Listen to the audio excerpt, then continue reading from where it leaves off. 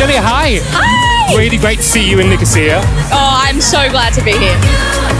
It's been quite a journey for you. Definitely. And I don't mean a flight from the Eurovision, I mean just generally a journey. Generally a huge journey. I still don't believe it, to be honest. I keep pinching myself actually every day that I actually did Eurovision. I went on that huge stage with 260 million people watching me. You're not some 17-year-old that just stumbled into this. You've worked for it, haven't you? That's very true. Since the age of 4.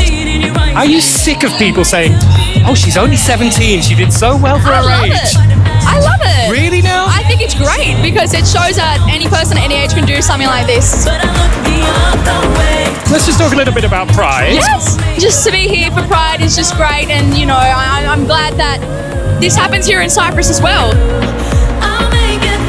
People shouldn't judge a book by its cover, and whoever they are inside it, unless they're a good person, that's all that matters. I don't care who you are, you know, whatever you do with your life, it's your decision, and because you're a good person, we're all going to respect you for it.